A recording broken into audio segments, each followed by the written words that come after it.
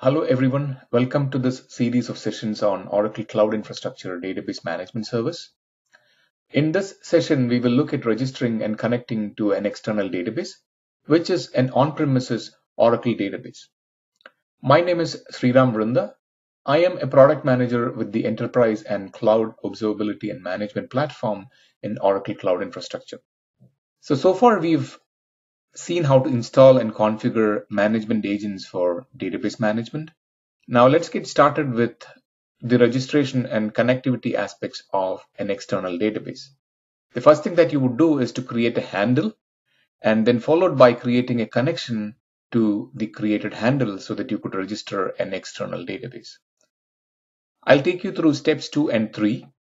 And in order to do that, let us now navigate to the OCI console. All right, so I am in the OCI console.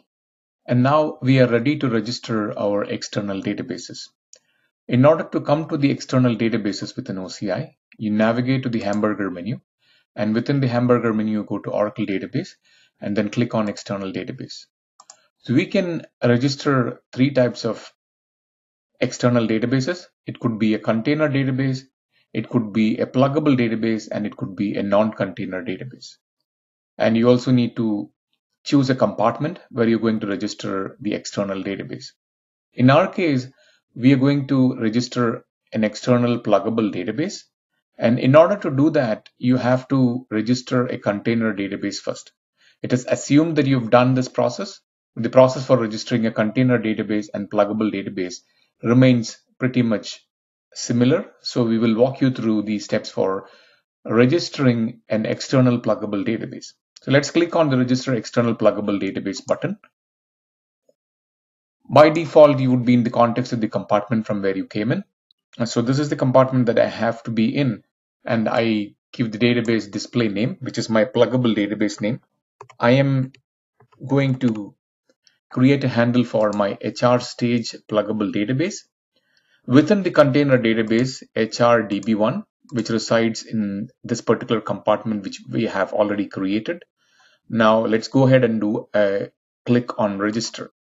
What this does is it just creates a representation of the on-premises pluggable database named as HR stage, and which is part of the container database HRDB1. At this point, we have not connected to the external pluggable database. We have just created a representation of that particular database in Oracle Cloud. So you could see that most of the values here are not populated, and the lifecycle state would say not connected.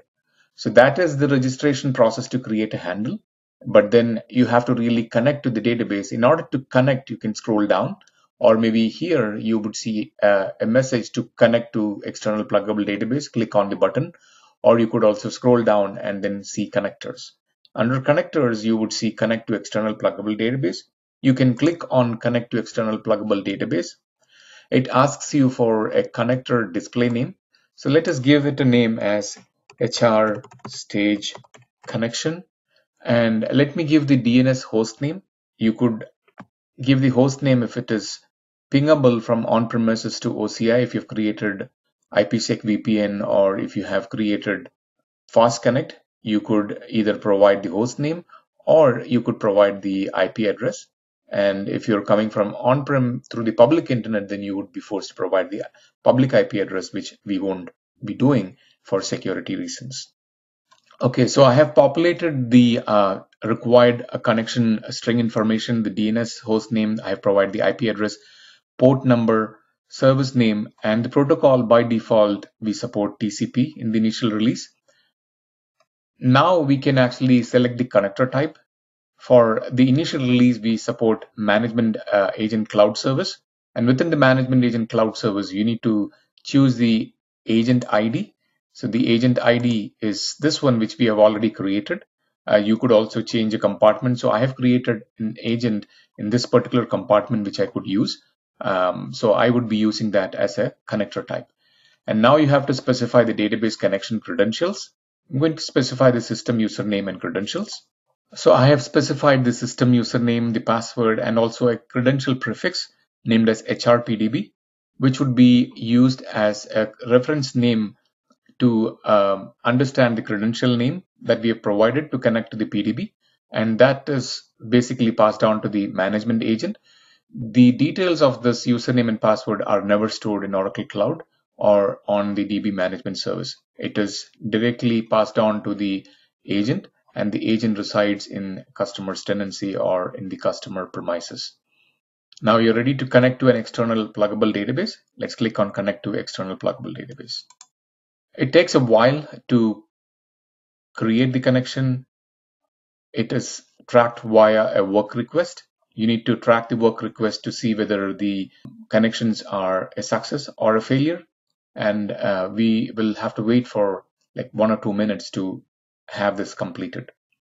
All right, so looks like our connection got succeeded. You could see the status message as succeeded. And now you would be able to see that our data is populated with the connection status as connected. And you would be able to see the details like the service that we provided, so on and so forth. And you could also go to the work requests and click on the work request item to see what was happening behind the scenes. So now if you go to pluggable databases, you would be able to see there is a pluggable database named as HR stage, and it is mapped to a container database named as HRDB1. And this name of the database that you see here is the parent name of the container database. And when you click on the HR stage, you would be able to see that there is a connection that is made available. And if you want to click on metrics, you would be seeing no metrics, because in order to have metrics populated and being sent to OCI monitoring service, you need to enable database management service. We'll look at that in the next video.